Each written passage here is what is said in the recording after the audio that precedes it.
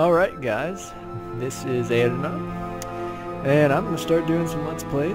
So we're going to do the last days of the Third Age. It's a mod for Mountain Blade. It's actually thebomb.com. And I need to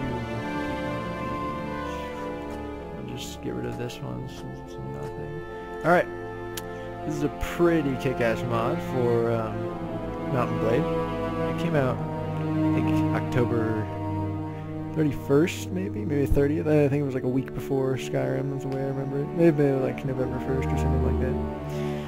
I'm just going to go through this real fast. We are going to play as Rohan. Yeah, I know. I played the game as Gondor a little bit, and then as Mirkwood a little bit. The thing was, though, Mirkwood is kind of... anything in the north is kind of stupid to play as because the good guys in the north offer there's just no challenge. I don't know, they're gonna do some patch or something soon, but basically it's kind of imbalanced right now in the north. You can just sit there and eat some cheese puffs and watch as the elves and the dwarves and the men of Dale just pretty much steamroll Gundabad, Rune, Moria, and Dol Guldur. So we're not going to do that because it kind of loses the point after a while. So we're going to play the War in the South, like is in the movies, and we are going to be Rohan, I think there's some charisma. And we are going to be in the South because it's actually pretty challenging. I'm not going to lie. Rohan, you can do pretty well, but if Gondor doesn't start going after Mordor immediately, they're done, because Mordor likes to steamroll. Now the thing you'll see is generally evil troops are pretty easy to kill in the battles. I'm just gonna make my name Jestus. Solid name. Evil troops are pretty easy to kill in the battles, but they have a ton more troops on the map. And so essentially what happens is that in individual battles you can win pretty easy, but a lot of times Gondor and Rohan and whatever will lose the war against Isengard, Mordor, and all that simply because I don't want to get weird. Simply because they don't have the strength overall. This mod has a lot of cool features that the original Mountain Blade just doesn't have, and we'll probably see those as we go through. We'll see. In Middle-earth, the shadow is growing east, and dark things come forth that have long been hidden. Free people prepare for war, the like of which has not been seen for an age. Men, elves, dwarves, and orcs, all will play their part. What part, however, remains to be seen. Go forth upon your chosen path. Alright, so this is a pretty faithful recreation of the world of Middle-earth. And here's the war in the south. I've kind of got it reversed. There we go. Gondor, Minas Tirith, there's Mordor over here. These are the Khand. Got more Mordor. And basically the war hasn't started yet. The war will start after I think I reach level 7 or something like that. So we'll just do random quests. I do have the cheats on, but I'm not going to use them. The reason why I have cheats on though is because this is a mod. It's not perfect. There are still bugs.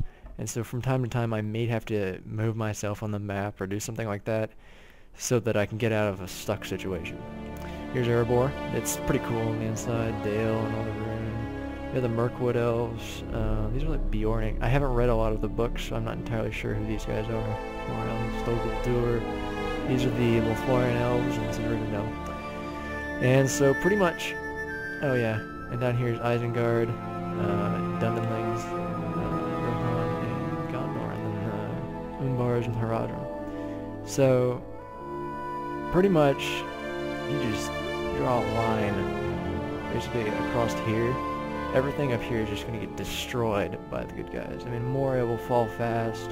Gundabad builds outposts after the war starts and they just get absolutely destroyed by the elves. And Erebor and Dale are right here, and Northern Rune only gets 2 more camps over here, so these guys basically just steamroll Rune. So alright, well let's get started. Let's first go into Edoras. I don't remember how it's pronounced. Save. So this is a little heavy see just how well they recreated the cities. Oh, I don't have a horse yet. That's wonderful. And look, I mean, pretty faithful recreation. It's pretty good. But I need to talk to the king, and you might be wondering, why don't you just travel to the castle? Well, because you cannot just go to the marketplace or go to the stables. You have to discover it first. So I like to do that in places I'm going to be a lot. So the supply master for the stable should be somewhere around here. I don't know, I don't see it. But you have to like walk up and then you can access them from the quick travel menu. And it's actually a smart idea. It can be annoying, but it's actually fairly smart because then it makes you actually walk around the cities the devs actually made. So, if only I had faster athletics, then this wouldn't take so long. It's such a pretty day. Huh. I can only imagine how long this took to make.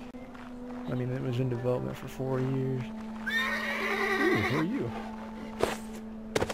Does you have supplies for me? Yes. I am not thinking of getting them out, but these aren't actually as expensive as I thought. 1,400. Oh yeah, the other thing I should point out. See, 50 resource points, Rohan. Each area has different resource points. And you can gain ranks as like captain in each area, and then you'll get like, it's kind of like, I guess in regular Mountain Blade, when you can get like a weekly taxes from your villages. If you're captain, you get paid. And basically each, come on, there you go, local 30. Each place has its own currency, resource points, but they're in different areas, and so you cannot use the resource points from Rohan and Gondor and vice versa. You gotta work your way up within that individual faction. And because I chose Gondor, I'll be able to get special ranks within Gondor that will look different. Like if I gain rank with Gondor, or with Rohan, gosh, man. I mean with Rohan. Since I started with Rohan, that means that it'll upgrade it. I don't even know what the ranks are, but it'll say special things like maybe Captain of Rohan or things like that. But if I go to Gondor and I try to become friends with them, then it's just going to be like Stranger to Gondor, Familiar to Gondor, Known to Gondor. They're going to be their ranks. It's not going to be like Captain or things like that, because that's not who I allied with. Allegiances are permanent in this game. You cannot be a mercenary and just walk around. You cannot be a guy who's helping Rohan and then turn around and help Mordor. No. If you want to help Mordor, you have to pick that in the beginning. So here's the top. It's pretty sick nasty, actually. Music's pretty decent too. I don't know how loud it is. But I have it at so you can see, we are top Edris. And I don't even remember what it's called, like Medusa the Golden Hall. This is just gambling. Hello, gambling. Do you have any tasks for me? Blah blah blah. While hunting down, execute blah. Of course. And there are different quests. There aren't just the standard Mountain Blade quests. This is really pretty good. King Theoden, King of Rohan, and the ruler Idris. Blah blah blah. Servant of Rohan. You should already know that they're fighting against Isengard the Dundenlings. You should help. I will. I need you to get close enough to Isengard and scout. Oh, goody. Now, I don't know. Yeah, there's not going to be any soldiers for a few in-game days. So let's wait ourselves for that. One thing about this game, this is a Hornburg. This is a pretty cool place. People can die in this game. Lords can die, and a lot of times they'll be like, actually, we're gonna wait. No. Well, we'll see. Are there any lords here that I can talk to? No. I'll come back when I have a horse, so it doesn't take forever to walk through. But, what was I gonna say? Oh yeah, people can die in this game. And I remember Éomer died when I was playing as the elves. Oh boy, that can't be good. Éomer died and they built like a tomb for him. Nope, get away. I'm not looking for a fight with Dunland outcasts. I outcast you.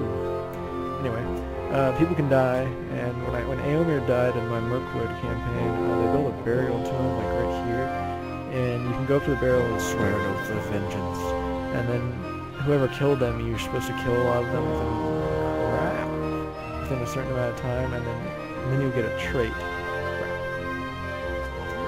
You'll get a trait, which is like Oath Keeper, if you actually keep the oath within a suitable amount of time. I have no troops, this is wonderful. Crap!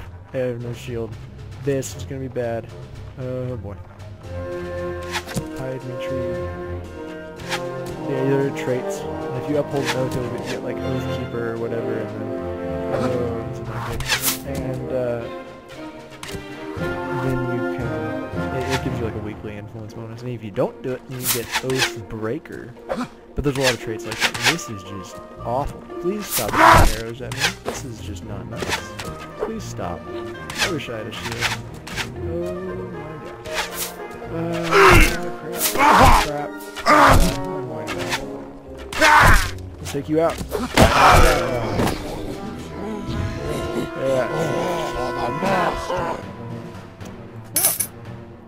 Done it, shattering pains. You shiver. All the world goes black. Is this your end? No, it's not. Well, that was not good. There was you for dead, left you there. However, it seems that none of your wounds were lethal, and though you feel awful, you find you can still walk. You get up and try to look for